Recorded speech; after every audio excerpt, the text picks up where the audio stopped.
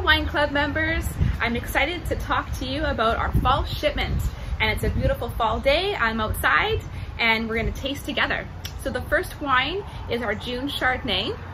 I'm gonna pour some. This one is clay and yellow limestone soil from the June's Vineyard, done in a Chablis style. No oak, but longer contact with the leaves, which gives a nice creamy mouthfeel. And this one is 2018. It's gonna give it a swirl so we can get some aroma. Lemon, green apple, some honeysuckle, a lot of minerality on the aroma. I'll give it a little taste. Cheers. Very dry and refreshing. Lots of yellow ripe pear, yellow apple, a little bit of lemon, raw almond, and I get a little bit of that leesy, creamy finish. I really love Chardonnay in the fall and in September because it's so food friendly. And the recipe that you received is a Chardonnay mustard cream sauce with bacon and fresh herbs and local corn. So we've had our chef Josh prepare this for us so we could try this.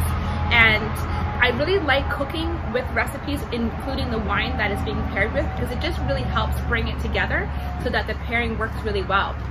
So when you actually try the corn and the Chardonnay and the mussels together, what you're gonna taste is you're really gonna taste a lot more of the mustard cream sauce come out. It's going to marry really well with the Chardonnay flavors, and you're gonna actually taste more of a really ripe apple. That yellow pear, yellow apple is gonna come out. And then you're gonna get a little bit of the mineral notes on the finish. The corn actually tastes a little bit sweeter, and the smokiness of the bacon really showcases and complements the wine. The acidity in the Chardonnay cuts through the richness of the cream sauce, and just tons of fruit finishes off on the Chardonnay. I'm gonna try a little bit of the cream sauce here, and the Cronkstet looks so delicious.